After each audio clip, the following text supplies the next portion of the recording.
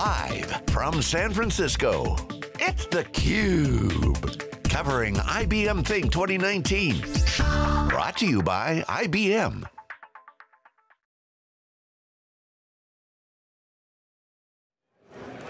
Okay, welcome back everyone, live here in Moscone North in San Francisco. This is theCUBE's exclusive coverage of IBM Think 2019. I'm John Furrier with Dave Vellante. We're breaking down all the action, 4 days of live coverage. We've got two great guests here, Elenita Elinon, Executive Director of Quantitative Research at JPMorgan Chase, and John Thomas, Distinguished Engineer and Director of the Data Science Elite Team.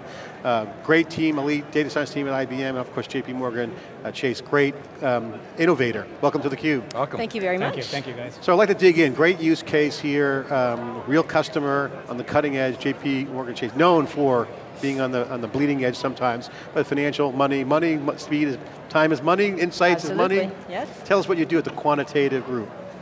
Well, thank you. Well, first of all, thank you very much for having me here. I'm quite honored. I hope you'll get something valuable out of what I say here. But at the moment, I have two hats on. I am co-head of Quantitative Research Analytics. It's a very small, SWAT, very well-selected group of technologists who are also physicists and mathematicians, statisticians, high-performance compute experts, machine learning experts. And we help the larger organization of quantitative research, which is about 700 plus strong, as well as some other technology organizations in the firm, to use the latest, greatest technologies. And how we do this is we actually go in there, we're very hands-on, we're working with the systems, we're working with the tools, and we're applying it to real use cases and real business problems that we see in quantitative research. And we prove out the technology and we make sure that, hey, we're going to save millions of dollars using this thing, or we're going to be able to execute a lot on this particular business that was difficult to execute on before because we didn't have the right compute behind it. So we go in there, we try out these various technologies, we have lots of partnerships with different vendors, and IBM is being, obviously one of a few very major vendors that we work with, and we find the ones that work, right? And then we have an influencing role as well in the organization, so we go out and tell people, hey look, this particular tool, perfect for this type of problem, right? You should try it out. We help them set it up. They can't figure out the technology, we help them out. We're kind of, like I said, we're a SWAT team, very small compared to the rest of the organization, but we add a lot of value. You guys are the brain trust too, you got the math skills, you got the quantitative modeling going on, and it's a competitive advantage for your business. This is like a key thing.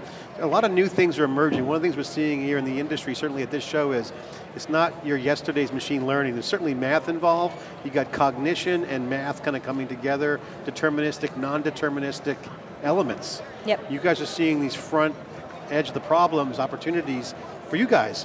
How do you see that world evolving? Because you get the classic math, School of Math Machine Learning, and then the School of Learning Machines coming together. What kind of problems do you see these things, this kind of new model attacking? So we're making a very, very large investment in machine learning and data science as a whole in the organization. You probably heard in the press that we've brought in the head of machine learning from CMU, Manuela Veloso. She's now heading up the AI research organization, JPMorgan, and she's making herself very available to the rest of the firm, setting strategies, trying different things out, partnering with the businesses, and making sure that she understands the use case of where machine learning will be a success. We've also put a lot of investments in tooling and hiring the right kinds of people from the right kinds of universities. My organization, we're changing the focus in our recruiting efforts to bring in more data science and machine learning. But I think the most important thing is, in addition to all that investment, is that we, first and foremost, understand our own problems. We work with researchers, we work with IBM, we work with vendors and say, okay, this is the types of problems, what is the best thing to throw at it? And then we POC, we prove it out. We look for the small wins, we try to strategize, and then we come up with the recommendations for a full-out, scalable architecture. Sean, talk about the IBM Elite program. You guys roll your sleeves up. It's a service that you guys provide with your top clients. You bring in the best, and you just jump in, co-create opportunities together, solving problems. That is exactly How does this work? What's your relationship with JPMorgan Chase? What specific use case are you going after? What are the opportunities? Yeah, so the Data Science Elite team was set up to really help our top clients in their AI journey, right? So in terms of bringing skills, tools, expertise to work collaboratively with clients like JPMorgan Chase. And it's been a great partnership working with Elenita and her team. We had some very interesting use cases related to her model risk management platform. And some interesting challenges in that space, but how do you apply machine learning and deep learning to solve those problems? So what exactly is model risk management? How does that all work? Good question. That's why we're building a very large platform around it. So model risk is one of several types of risks that we worry about and keep us, awake at night. There's a long history of risk management in the banks. So of course there's credit risk, there's market risk. These are all very well known, very well quantified risks. Model risk isn't a number, right? You can say like this model, which is some stochastic model, it's going to cost us X million dollars today, right? We currently, it's somewhat new, and it's at the moment it's more prescriptive, and things like you can't do that, or you can use that model in this context, or you can't use it for this type of a trade. And so it's very difficult to automate that type of model risk in the bank. So I'm attempting to put together a platform that captures all of the prescriptive and the conditions and the restrictions around what to do and what to use models for in the bank, and making sure that we actually know this in real time, or at least when the trade is being booked, we have an awareness of where these models are getting somewhat abused, right? And we look out for those types of situations, and we make sure that we alert the correct stakeholders, and they do something about it. So in essence, you're governing the application of the model, and then learning as you go on in terms of... That's the second phase. So we do want to learn. At the moment, what's in production today, Morpheus is running in production. It's running against all of the trading systems in the firm, inside the investment bank. And we want to make sure that as these trades are getting booked from day to day, we understand which ones are risky, and we flag those. There's no learning yet in that, but what we've worked with John on are the potential uses of machine learning to help us manage all of those risks, because it's difficult. There's a lot of data out there. I was just saying, I don't want our quants to do too stupid things, right? Because there's too much stupidity happening right now. We're looking at emails, we're looking at data that doesn't make sense. So Morpheus is an attempt to make all of that understandable and make the whole workflow So it's efficient. financial programming in a way that's come with the whole scale of computing.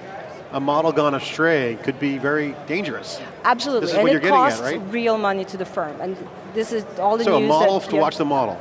So policing the models, kind of watching. Yes, a meta model. And you have to isolate the contribution of the model, not like you were saying before, other market risk or other types of risks. Correct. So you isolate it to that narrow component. And there's a lot of work. We work with the model governance organization, another several hundred person organization, and that's all they do. They figure out, they review the models, they understand what the risks of the models are. Now it's the job of my team to take what they say, which could be very easy to interpret or very hard, and there's a little bit of NLP that I think is potentially useful there, to convert what they say about a model and what the controls around the model are to something that we can systematize and run every day, and possibly even in real time. So it's really about getting it right and not letting it get out of control, but also this is where the scale comes in. So if you get the model right, you can deploy it and manage it in a way that helps the business, versus if someone throws the wrong number in there, or the classic, we got a model for that. Right, exactly. And there's two things here, right? So there's the ability to monitor our models such that we don't pay fines and we don't go out of compliance. And then there's the ability to use a model exactly to the extreme, right? I mean, where we're still within compliance and make money, right? Because we want to use these models and make our business stronger. And there's consequences too. I mean, there's if it's an opportunity, there's upside. There's a problem, there's downside. You guys look at the quantification of those kinds of consequences where the risk management comes in? Yeah, absolutely. And there's real money that's at stake here, right? So if the regulators decide that, a model is too risky, you have to set aside a certain amount of capital, right? So that you're basically protecting your investors and your business and the other stakeholders. If that's done incorrectly, we end up putting a lot more capital in reserve than we should be. And that's a bad thing. So quantifying the risk correctly and accurately is a very important part of what we do. So a lot of skill sets, obviously. I always say in the money business, you want the best nerds, right? Don't hate me for saying that. You're the smartest people. And what are some of the challenges that are unique to model risk management that you might not see in sort of other risk management So there are some technical challenges, right? So the volume of data that you're dealing with is very large.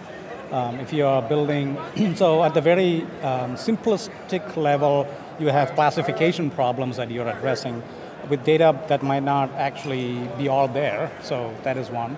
But when you get into time series analysis for exposure, prediction, and so on, these are very complex problems to handle. The training time for these models, especially deep learning models, if you're doing time series analysis, can be pretty challenging, right? Data volume, training time for models, how do you turn this around quickly? So that's, we use a combination of technologies for some of these use cases. So Watson Studio running on our hardware with GPUs. So the idea here is you can cut down your model training time dramatically, and we saw that as part of the... Talk about how that works, because this is something that we're seeing people move from manual to automated.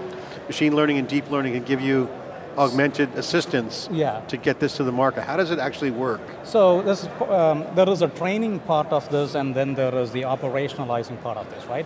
So at the training part itself, you have a challenge, which is you're dealing with very large data volumes, you're dealing with training times that need to be shrunk down, and having a platform that allows you to do that. So you build models quickly, your data science folks can iterate through model creation very quickly, is essential. But then once the models have been built, how do you operationalize those models?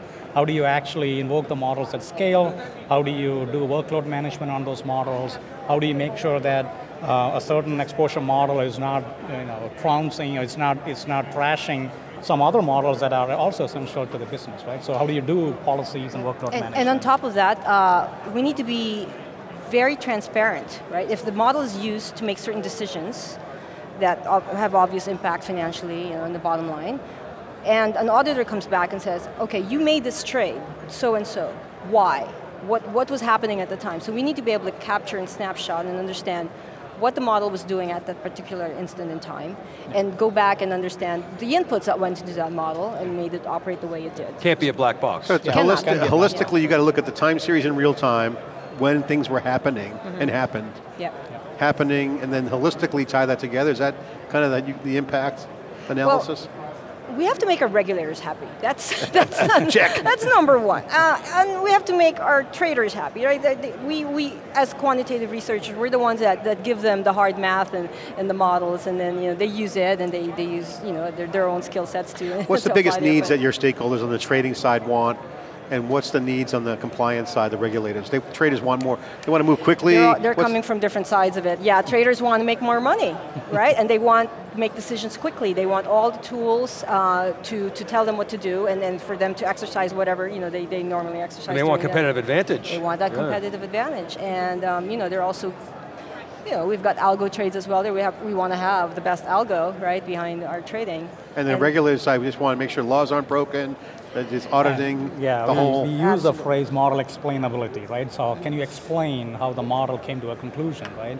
Can you make sure that there is no bias in the model? How do you ensure the models are fair?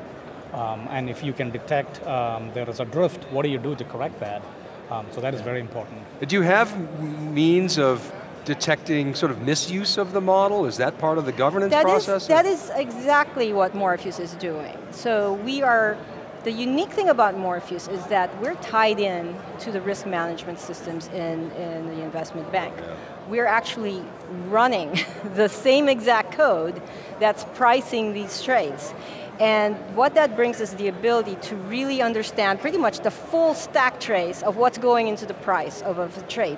And we also have captured the restrictions and the conditions, like it's in the Python script, it's essentially Python, and we can marry the two and we can do all the checks that the model governance person had indicated we should be doing. And so we know, okay, if this trade is operating beyond maturity or a certain maturity or beyond a certain expiry, we'll know that, and then we'll tag that. And just for clarification, Morpheus is the platform, name of the platform. Morpheus is the name of the model risk platform that I'm building out, yes. Okay, final question for you. What's the biggest challenge that you guys have seen from a complexity standpoint that you're solving? What's the big complex challenge? Because you don't want to just be rubber stamping models, you want to solve big problems. What are the big problems that you guys are going after? So I have many big problems. Opportunities. The one that is right now facing me is the problem of metadata, data ingestion, getting disparate sources, getting disparate data from different sources. One source calls it a delta, an IR delta. This other source calls it something else. We've got a strategic data warehouse that's supposed to take all of these exposures and make sense out of it. I'm in the middle because they're there, probably have a 10-year roadmap, who knows, and I have a 1-month roadmap. I have something that was due last week, and I need to come up with these regulatory reports today. So what I end up doing is a mix of a tactical strategic data ingestion, and I have to make sense of the data that I'm getting. So I need tools out there that will help support that type of a data ingestion problem, that will also lead the way towards the more strategic one, where we're better integrated with this John, talk about how you solve the problems. What are some of the things that you guys do? Give the plug for IBM real quick, because I know you guys got the studio. Explain how you guys are helping and working with so JPMorgan I touched upon this briefly earlier, which is from the model training perspective, Watson Studio running on Power hardware is very powerful in terms of cutting down training time, right? Now, but you got to go beyond model building to how do you operationalize these models? How do I deploy these models at scale? How do I define workload management policies for these models and connect into their backbone? So that is part of this, and model explainability, we touched upon that. To Elenita's problem of how do I ingest data from different sources without having to manually oversee all of that, we need to apply auto classification at the time of ingestion. Can I capture metadata around the model and reconcile data from different data sources as the data is being brought in? And can I apply ML to solve that problem? Right, so there are multiple applications of ML along this workflow. Talk about, real quick comment before we break, I want to get this in. Machine learning has been around for a while. Now with compute and scale, it really is a renaissance in AI. It's great things are happening. But what feeds machine learning is data. The cleaner the data, the better the AI, the better the machine learning. So data cleanliness is now has to be more real time. It's less of a cleaning group, right? It used to be clean the data, bring it in, wrangle it. Now you got to be much more agile and use speed of compute to make sure that you're qualifying data before it comes in these machine learnings. How do you guys see that rolling out? Is that impacting you now? Are you thinking about it? And how should people think about data quality as an input to machine learning? Well, I think the whole problem of setting up an application properly for data science and machine learning is really making sure that from the beginning you're designing and you're thinking about all of these problems. If it's data quality, if it's the speed of ingestion, the speed of publication, all of that stuff, you need to think about from the beginning, set yourself up to have the right elements in it. It may not all be built out, and that's been a big strategy I've had with Morpheus is I've had a very small team working on it, but we think ahead and we put elements of the right components in place. So data quality is just one of those things, and we're always trying to find the right tool sets that will enable us to do that better, faster, quicker. And one of the things I'd like to do is to upscale and uplift the skill sets in my team so that we are building the right things in the system from the beginning. And a lot of that's math too, right? I mean, you talk about classification, right? Getting that right up front. Mathematics is... And we'll continue to partner with Elenita and her team on this, and this helps us shape the direction in which our data science offerings go, because we need to address complex enterprise challenges, right? I think you guys are really onto something really big. Love the Elite program, but I think having this small team, thinking about the model, thinking about the business model, the team model, before you build the technology build out, is super important. That seems to be the new model versus the old days. Build some great technology and then we'll put a team around it. So you see the world kind of being a little bit more, it's easier to build out and acquire technology than to get it right. Yes. That seems to be the trend here. Congratulations. Thank you. Thanks for coming on, appreciate it. theCUBE here, CUBE's Conversations. Here, we're live in San Francisco for IBM Think. I'm John Furrier, Dave Vellante. Stay with us for more day 2 coverage. 4 days we'll be here in the hallway and lobby of Moscone North. Stay with us.